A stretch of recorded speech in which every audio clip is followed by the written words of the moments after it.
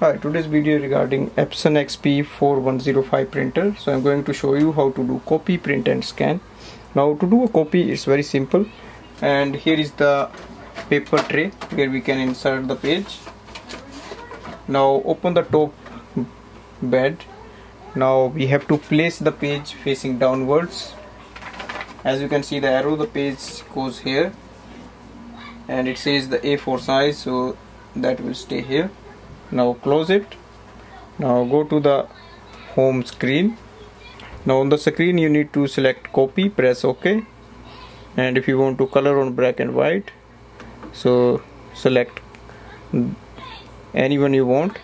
You can also select if you want to one side or two side copy, so click on one and one sided. Now you get the option for one and two side copy printing, and once you are done, click cancel, and now select the copy we want, and we can also select the more settings if we want.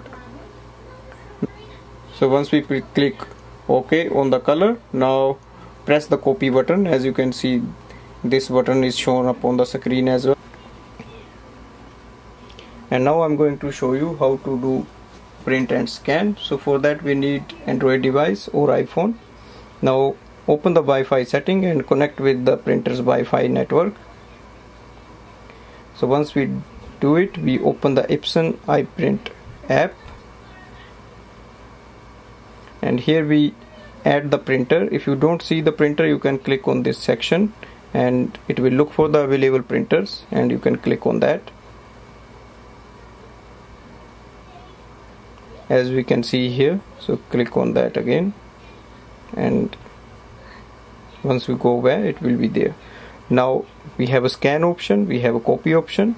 Now to do a scan, click on the scan option, scan again, and just wait for the scan to appear here.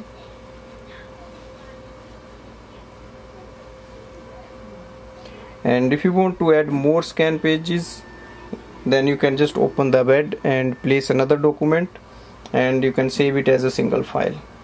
So here is the page 1 which is scanned. I can show you here, and I'm going to show you how to print a document. Go to the print document option. You can use the SD card or user, whatever you want, print it. Otherwise you can go and find the document, any document you want, for example a PDF.